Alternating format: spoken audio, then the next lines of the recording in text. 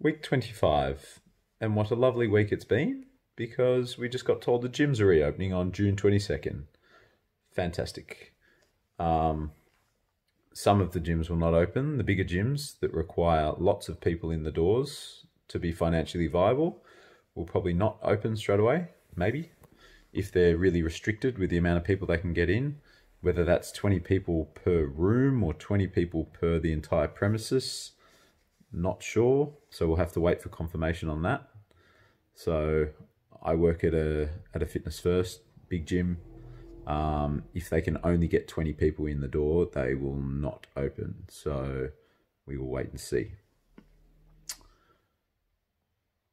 What's new this week? We dropped calories at the end of last week. So I decreased a bit of rice. My macros are now at, I just looked at them.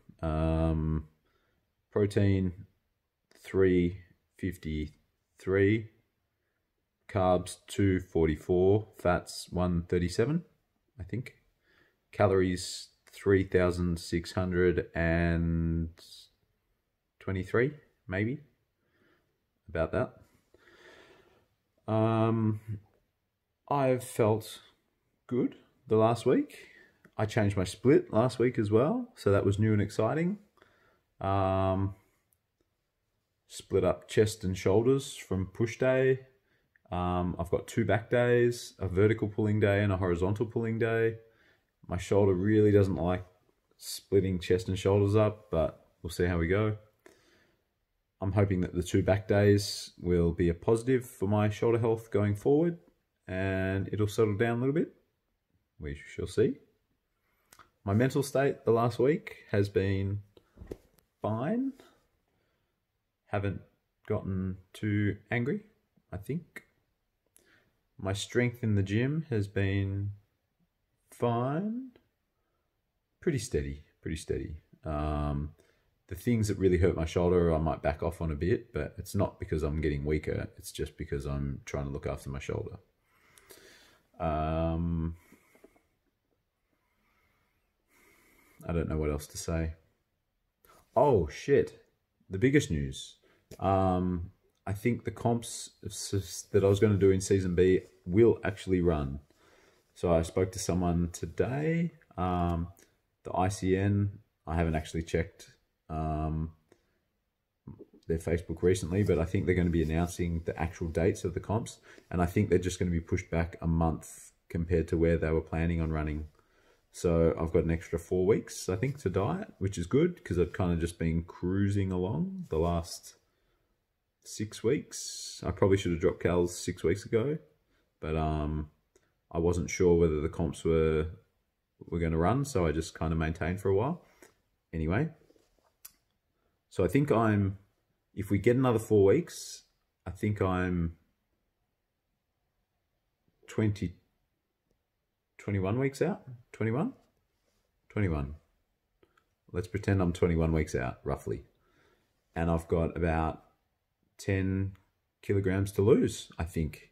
Haven't weighed in yet. Still not weighing in. I'll wait until the gym opens to weigh in and just try and play it by feel, which, like I said before, is incredibly ineffective. If you're trying to diet for a bodybuilding show as a natural athlete and you're not weighing yourself, it's difficult.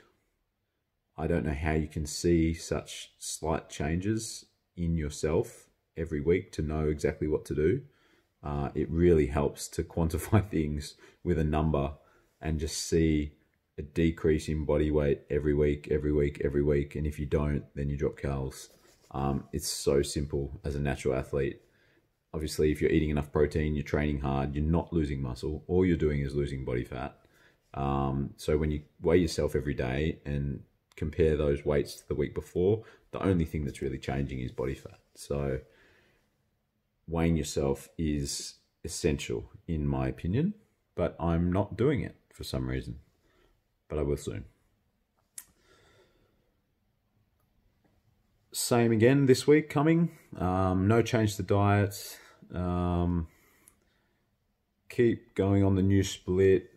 I was kind of just getting used to it the last week, so it'll be nice to be able to refer back to what I did last week and try and do better again this week. And sleep has been probably a little bit better the last week, so I'll try and keep that going again. Although I did just purchase Netflix for the first time in my life, so I really wanted to watch the Michael Jordan documentary on Netflix, The Last Dance. I caught kind of the last 5 years of Jordan's career when I was younger.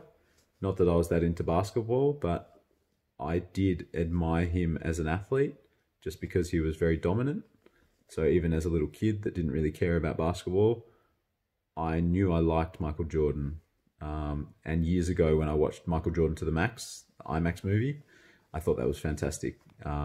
Very similar, actually, kind of feel to that documentary and The Last Dance, except Jordan didn't talk in Michael Jordan to the Max. It was more just, I think it was just focused on the 97-98 NBA season. Anyway, good documentary. And I heard they're doing the next 10-part series doco on Lance Armstrong, which will be interesting for me. I haven't really followed Lance since the drama of him admitting to using performance-enhancing drugs. I followed his career a little bit when he was riding. And in my opinion, all the top guys take performance-enhancing drugs anyway. So the fact that he admitted to taking it wasn't really that exciting for me.